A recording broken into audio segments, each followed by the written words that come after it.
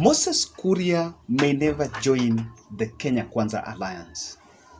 And I want to tell you in this analysis why. One thing that people have come to realize is that Moses Kuria is a political entrepreneur, attention seeker, really wants some relevance, and an alarmist. Those are some few adjectives that I can use to describe Moses Kuria. And I just want you to see the way he's been changing goalposts until the recent one. When he was receiving treatment in Dubai, after Musalia Mudavadi and Moses Wetangula joined the Kenya Kwanza, he was so he came out there trying to criticize the Central Kenya team that were in Kenya Kwanza, that they were being sidelined by saying the way they were not seen in the posters. Then the next minute he said that Azimio is a amorphous group that do not have a direction. While he's still in Dubai, he met William Ruto and Oscar Sudi. Then the following week he met the Azimio team, that is President Uhuru Kenyatta and some cabinet secretaries from Central Kenya. Then on coming back in the country, when he was holding that prayer rally, he came out to say that yeye ni wa Mungu. But before that, to remember the interview at JKL, he once mentioned that he is actually viable to be a running mate. Whoever wants him to be a running mate, he is available. He will take that. When he was saying this, he had initially announced that he was not going to vie for any seat, but was going to just make sure that he builds the Chama cha Kazi party, which for me, I think that was just a smoke. Look at the way he's been changing goalposts. After that, he met Oka and told Kalonzo Musyoka that he could join Oka only if the Oka is not working in the Azimio. Then that way, that did not work out. So he was left with no option because he wanted to join Oka.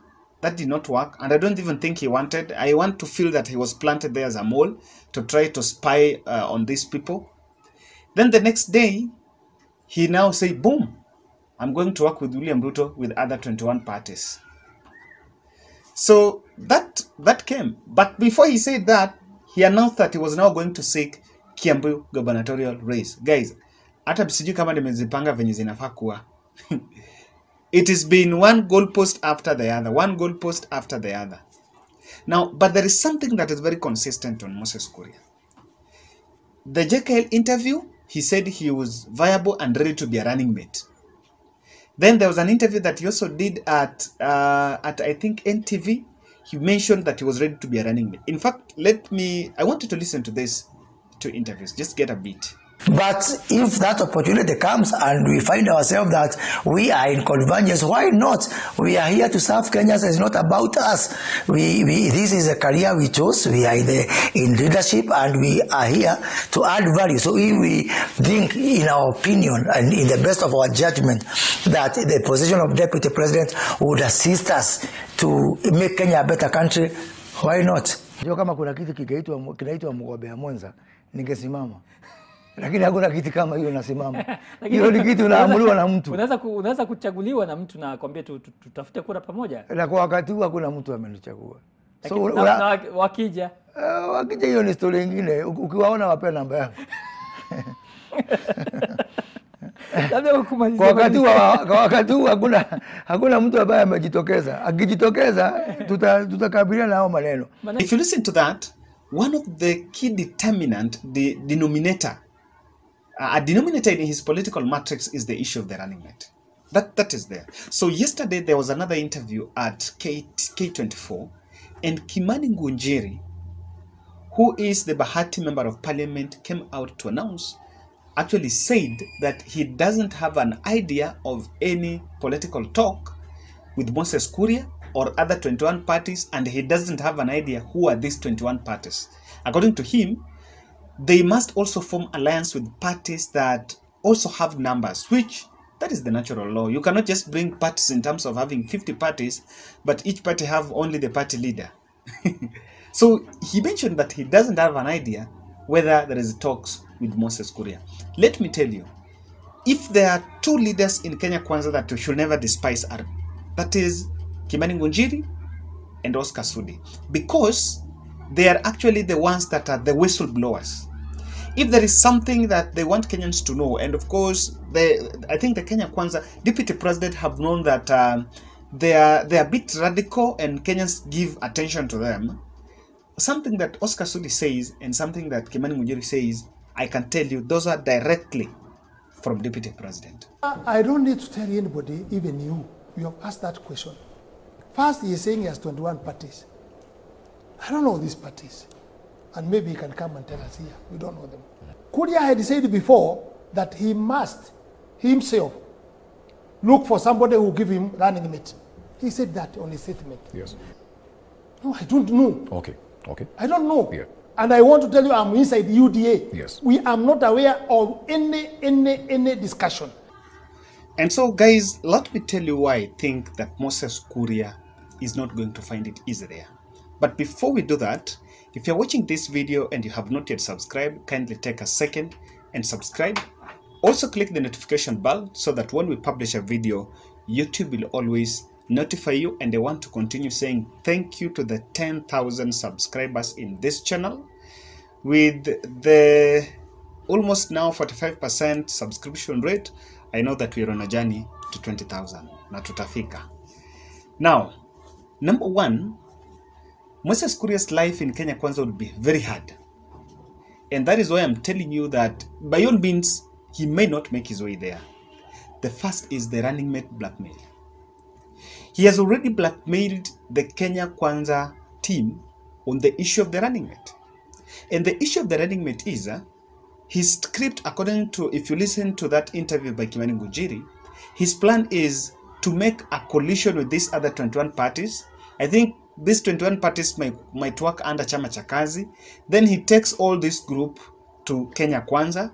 With that, he shall already create a perception that he has brought numbers there around the deputy president. Then with that, he might be in contestation for the running mate position. But now that is the reason why he's going to cause a lot of distress there. If William Ruto picks Moses Kuria as a running mate, is going to bring back the voices of dissent. The likes of Kimani Ngunjiri seems to already hardliners. There are many anti-Moses Kuria within UDA hardliners, because first he is a latecomer. Rigathi Gachagua just stepped down the other day. Alice Wahome have not spoken. There are the other leaders that have been there, and his loyalty is questionable. So the issue of running mate is a blackmail. And do you know what he's doing? He's actually using two stones to eat the bird. The plan, he has already announced that he's going to vie for Kiambu gubernatorial seat. So what he wants to do is, at least if they're going to form a coalition with Kenya Kwanza, then you know they agree. Then instead of him being given either running mate or direct ticket for the Kiambu gubernatorial seat. That brings me to my point number 2, the party conflict. The party conflict is this. Moses Kuria's competitor in central Kenya is not Jubilee. He doesn't have a problem with Jubilee. His competitor there is UDA.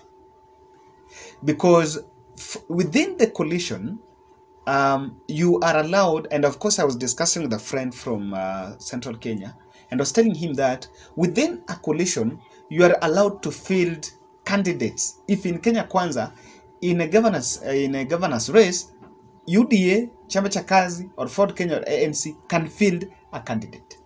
What is not allowed is being a member of two coalitions. But within the coalition, you can have the inter-parties competition. Now, that inter-parties competition is what is bringing the conflict of interest. That conflict of interest is going to make his life in that alliance very difficult. For example, let's go to Kiambu. William Ruto has Jango Wainaina and I think the current Senator Wamatangi. These two are eyeing the UDA ticket.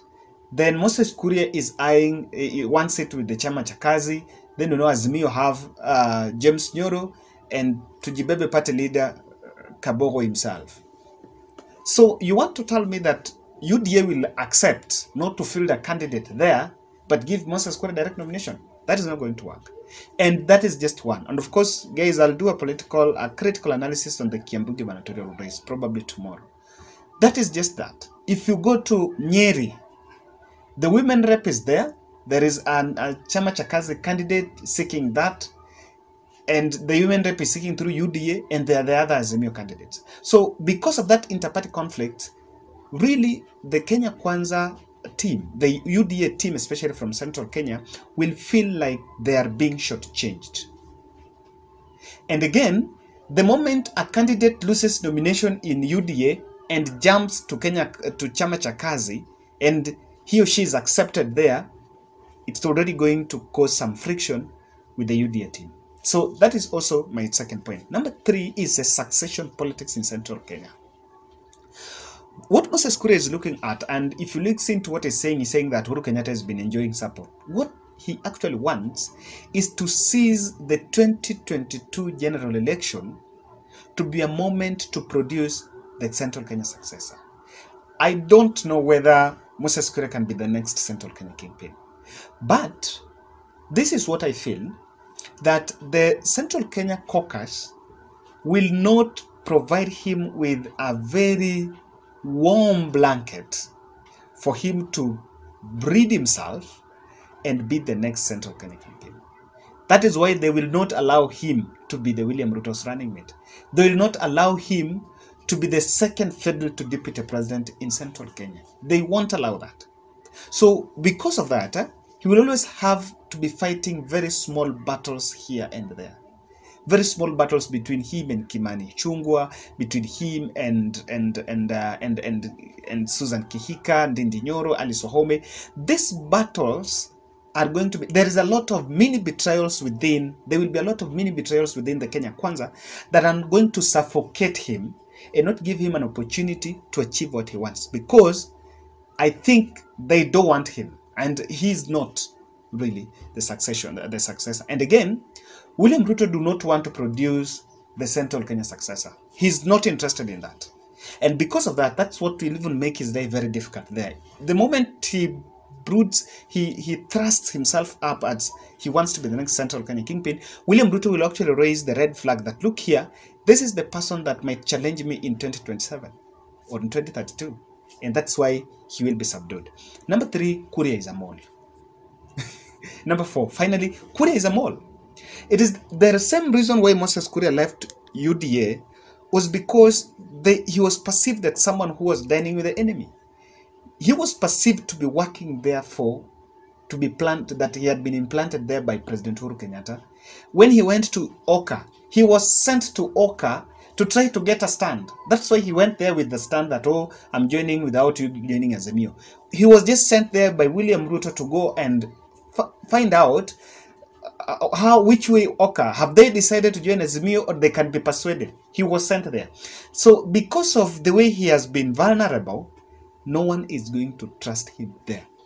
I will not be shocked if he joins Kenya Kwanza today, then the next week, the newspapers are reporting that he's being branded a mole there. He's very unpredictable. Even if within Kenya Kwanza, Moses Kuria will still maintain that his best friend is Raila Odinga, his best friend is Uhuru Kenyatta, and that will not stop him from meeting Raila Odinga the next day or even attending Raila Odinga's rally. That is Moses Kuria. So because of that, I don't really think that he is viable.